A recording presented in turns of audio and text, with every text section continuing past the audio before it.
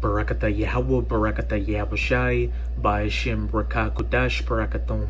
First and foremost, I want to give all praises, glory, and infinite honors to Yahweh, Ba'ashim Yahushai. Double honors to the apostles and elders of Great Millstone who rule and teach well.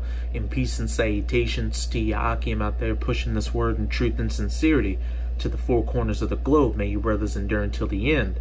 This is the Brother Ra'aya with another video, and I'm going to start it off with Isaiah 34 verse 16.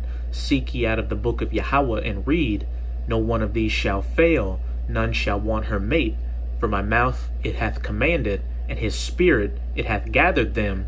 And what I want to focus on is where it says, no one of these shall fail. This is speaking of the prophecies in these scriptures which will all come to pass, such as the mandatory implementation of the mark of the beast, which is the RFID microchip implant, the wars and rumors of wars, the race wars, the civil wars, the famines, pestilences, earthquakes in diverse places, what have you, but in particular, the prophecy in Jeremiah 49 and 20 of those Amalekite Edomite imposters posing as the true children of Israel over in the land of Israel, provoking a war with Iran, which will not only drag in the United States, but Russia, China, and other nations as well to kick off that battle in the Valley of Jehoshaphat, or that war of Armageddon. This is Jeremiah 49 verse 20. Therefore, hear the counsel of Yahweh that he hath taken against Edom, you so-called white people, you red Hebrew Edomites, and his purposes that he hath purposed against the inhabitants of Teman. Surely the least of the flock shall draw them out, that minority of Amalekite Edomites over in the land of Israel, provoking a war with Iran, which will again draw in not just the United States, but Russia, China, and these other nations. Surely he shall make their habitations desolate with them.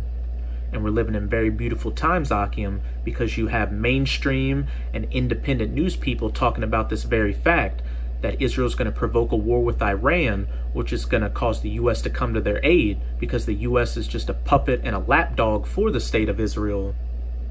And a perfect example is this video on Kim Iverson's page titled, Lindsey Graham Says, Israel will attack Iran and the U.S. will follow. Surely the least of the flock will draw them out. And this all isn't happening by coincidence. Back in Isaiah 34 and 16, no one of these shall fail, these prophecies, none shall want her mate, for my mouth it hath commanded. These prophecies are literally coming to pass right before our eyes, Akim, so now is not the time to be getting weak in the faith. Now you should have that fire in your spirit to push this word as hard as you can to make your calling and election sure. But let's get into this video. Today, Lindsey Graham pretty much gave us the blueprint of exactly how the United States is going to declare war on Iran. What he said was that Israel is going to basically go to war over the uranium enrichment that Iran is going to pursue. And after Israel goes to war, we're going to go and back up Israel. So this is some of what he has to say. It's a fairly long interview that he gave, and we're going to break this up into little pieces because he actually said quite a lot. So let's go ahead and get started. Trump's not the problem, the Ayatollah is. This drone was in international waters. International waters. So the drone was shot down in the Strait of Hormuz, which is, by the way, nowhere near the United States. So they're kind of making it sound like, if you watch the news and if you're reading the news, they make it sound like, oh, Iran has acted very hostile towards the United States. They shot down one of our drones, acting like this drone was off the coast of California or off the coast of Florida. The United States has admitted to using this drone to spy on Iran. And Iran knows this, and so they shoot it down, knowing that it has nobody on board. And they said, we're sending you a message, don't spy on us, we're shooting down your spy drone. And now we're apparently this is justifying us potentially going to war with Iran because we shot down a drone in the Strait of Hormuz, which is right next to Iran. I also want you to take a look at this map here, which shows all of the American bases that are surrounding Iran. Now, Iran has no bases surrounding the United States. We have been surrounding Iran. They have not been surrounding us. So I don't know who's more hostile in this situation, but we were there sending a drone spying. We've now surrounded them in bases, and yet they're the hostile actor. So he goes on to say this. The president does not want a war with Iran or anybody else, but he is the commander-in-chief. And so when Abe was asked by the president, the prime minister of Japan, to deliver a message to the Iranians, let's talk, not only was he rebuffed, they attacked a Japanese ship while the Japanese prime minister is delivering a message from the American president, let's see if we can negotiate. Okay, all just BS propaganda to label Iran as the bad guy, the boogeyman. Tested. We don't know if Iran actually attacked the Japanese nor the Norwegian ship. That is not something that we actually have proof of. That very well could have been the CIA, or it could have been Israel, for all we know, since we do know that Israel is the one that's going to end up marching us into war, as Lindsey Graham's about to tell us. So let's continue on here. Here's the way this is headed.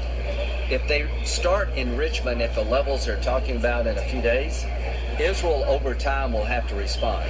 There's one nation on the planet that's not going to give the Iranians a pass on their nuclear program. That's Israel.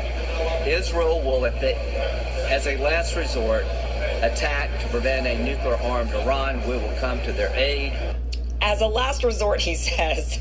So he admits that, for one, Iran can, because we have no nuclear deal with them, remember? So the deal that we had with them was going to prevent them from enriching their uranium. Well, we tossed that deal out of the window a year ago, so they're free to do whatever they want. They still have a deal with Europe, but they announced to Europe on Monday that they were going to start their nuclear program again, that they were going to start amping up their uranium enrichment in 10 days from Monday. So now, we don't really have a reason to turn on them and say, you can't do this. And what's interesting about this is Israel was actually one of the main nations telling us, Israel and Saudi Arabia were the two nations that absolutely did not want a nuclear deal with Iran. They didn't want this deal. So now we don't have the deal. They got what they... Because the state of Israel wants to be the main hegemon or main power in the Middle East. They want to balkanize all these other nations so they won't be strong enough to come against them. They wanted, and now Iran is saying, okay, well, we have no deal, so I guess we can go ahead and up our enrichment of uranium, and now that is going to be cause somehow for Israel to go to war with Iran. And after Israel goes to war with Iran, we're going to be there to back them up. So you see, we don't have to be the bad guys in this. We don't actually have to be the ones to declare war. Israel will do it, and they're our allies, and we have to back them up. So that...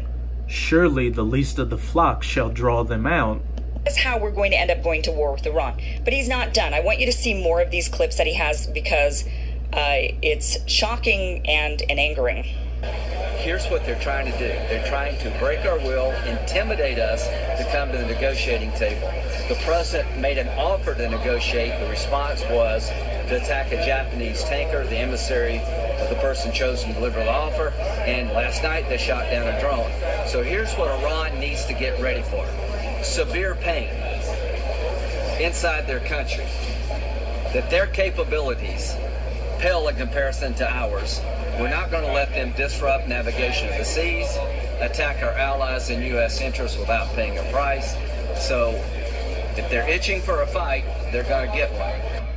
I don't know if they're the ones itching for the fight. I mean, we were, after all, using that drone to spy on them, and we have no evidence that they actually attacked those ships. In fact, it's way more likely, knowing the U.S.'s history, that we're the ones who did something to those ships. That it was either the CIA or it was Israel. It was some operative of ours that went and attacked those ships. It's way more likely, given the United States history. Now, that would be unfair to say if we didn't have the history we have of documents now that have been declassified proving that we have engaged in sabotage in order to go to war. But we have all of this information, decades worth of it. So we know that it's possible the United States is actually trying to provoke this war, trying to get enough so that the American people will be behind this war. That is what it's looking like, because obviously Israel wants to do it.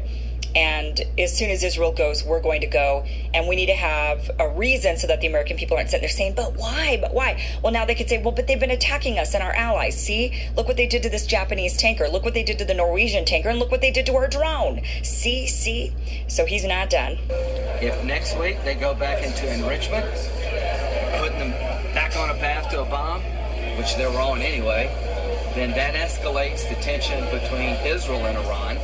if they do anything else against an American asset, and this president doesn't respond like Ronald Reagan, then that's a signal to North Korea and the entire world we're all talk. So see what he's doing there. So he's trying to say that, well, if Trump does nothing about this, then the rest of the world is going to think we're weak, and he can't be weak, we can't be weak, and so he has to go to war. That is a really good way to talk someone into war, is you say, you don't want to be perceived as a weak president, do you? No, you don't. We need to go to war. So see what he did there. He says, oh, well, North Korea will see it. Well, North Korea's already been ignoring us. They've already been testing their missiles and building nukes. So what is that going to show North Korea? That they're already not doing. They're already doing these things. So I don't, if anything, North Korea showed Iran what to do, not the other way around. So he continues. You say the U.S. will aid Israel. Help people understand, what does that mean? U.S. military involvement? 100%. If they go back into the enrichment business, that puts them on an accelerated path to bomb, and Israel has to defend itself against an existential threat, I am confident we will be there. Okay, so he just said if Israel... I can't say it enough. Surely the least of the flock shall draw them out. I'm just very excited, Akim. Is needing to go to war, that we're going to be there. When she says, what does that mean? Help us understand, what does that mean? Does that mean basically backing up with war? And he says, yeah, that's exactly what that means. I'm confident if there's a war with Iran, they lose.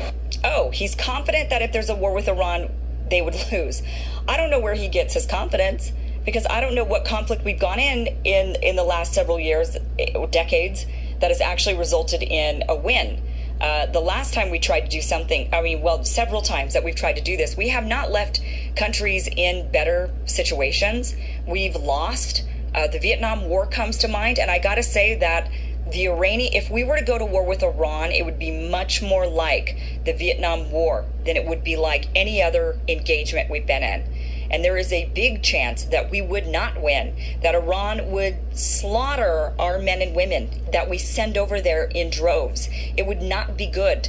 None of us want this. In fact, no one I know wants this. And if you're a U.S. serviceman or servicewoman, expect your final resting place to be in the Middle East. Also a part of prophecy. This is Joel chapter 2, verse 20.